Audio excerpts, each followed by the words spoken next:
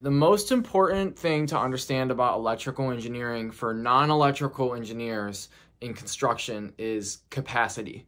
So we've gotten a ton of questions from like mechanical engineers and architects and people that want to learn electrical engineering. They're asking if our boot camp's a good program for them because they want to know, the basics of electrical to help them do their job.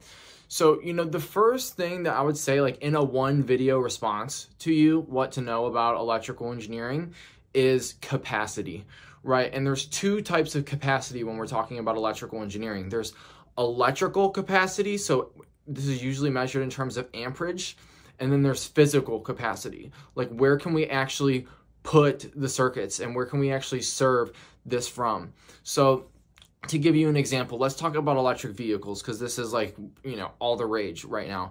People want to put a bunch of electric vehicles at their existing facility. So the most important thing is capacity, right? Because these electric vehicles, if you're talking about like level 2 chargers, they're probably like 10 kW, kilowatts, right? Which we can convert to amperage, but we're not going to go that far in this video. I'm just saying, so 10 kW per charger, right? And you want to add 10 of them. So that's 100 kW. That's your electrical capacity. So we need to know if the electrical service on the site has enough electrical capacity to add 10 kW chargers or 100 kW added to it. Is the service transformer rated for that? Is the service equipment rated for that? Do you have downstream distribution panels that are close enough that can feed that new amount of power?